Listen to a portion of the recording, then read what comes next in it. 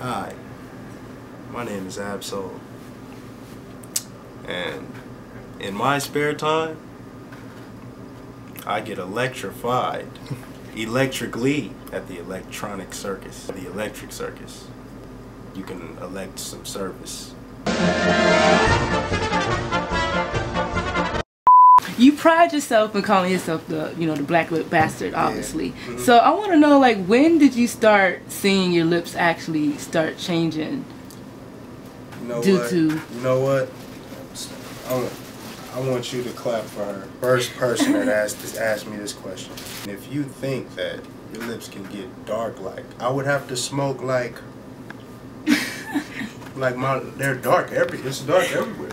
You know what I'm saying? Like your lips can't get dark like that. It's pink where the blunt go.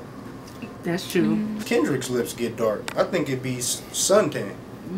Honestly, if you ask me, but I mean, like a lot of blunt smokers just agree that a lot of heavy steamers just might agree that I call it Steven Johnson syndrome when I was 10 years old, and you can do your research on that. But I lost all my lip skin, and when it grew back dark. So I just call myself the black lip bastard because ever since then. Look at your lips. Your lips. You smoke. I ain't even start smoking weed till after I graduated from high school. I thought that too.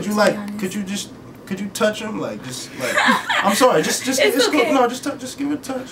They're soft. Don't use chapstick. I go snowboarding and skiing. My lips don't get chapped. Just my hair in general. Just growing up, it's just always just my hair. You know what I mean? I'm still trying to figure it out.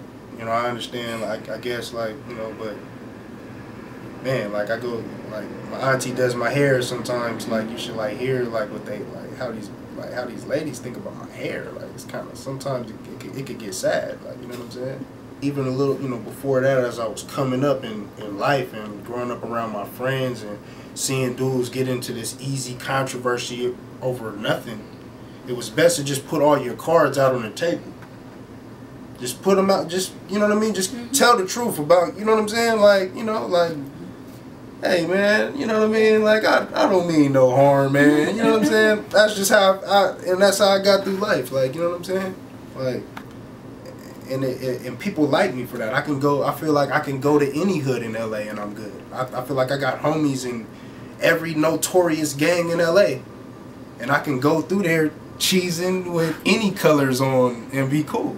You feel what I'm saying? Yeah. Just because I put all my cards on the table. The song High Power, that was me speaking through Kendrick. You feel what I'm saying? I'll just put it to you like that. I didn't write the lyrics, but that was from years and years of me talking that shit that don't nobody want to hear to him. And it finally stuck with him, you know what I'm saying? And he made a very profound record, on that concept. I mean, I'm not gonna say that. I'm not gonna say that I told him to make the song and or nothing like that, or it came from a direct conversation from me, but he was finally touched by that shit that I be kicking. You know what I mean? So when we talk about things like that, Occupy Wall Street, politics, science and technology, you see Soul, the real thinker. You feel what I'm saying? This is the stuff that I've always been interested in, you know what I mean? And while we were coming up in music, early on in our career, especially Kendrick, because he was recording professionally a little longer than I was, and he was, like he always says, he was really trying to make a hit. He was really trying to make a hit record, for the label, so we could get signed, so we can get on. You know what I mean? We're gonna do this shit. You know what I mean? So we were getting away from ourselves. We were trying to chase what was in, versus really, just saying what we want to say. You know what I mean? So I would like to think that I helped influence that notion. You know what I'm saying?